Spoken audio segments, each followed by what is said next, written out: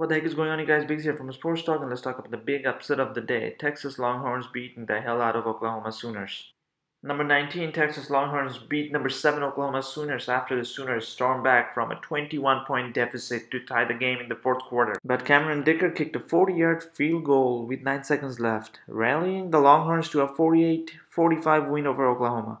The kick kept a 52-yard drive that came immediately after the Sooners had rallied from a 21-point deficit to tie the game.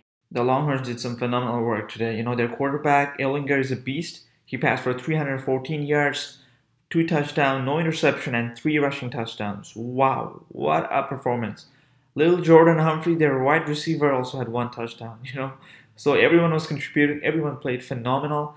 Ingram had 86 yards in rushing. So like I said, everybody contributed well. Ehlinger also rushed for 72 yards. So this is impressive performance by the quarterback. And Texas Longhorns 5-1. They're gonna move up definitely.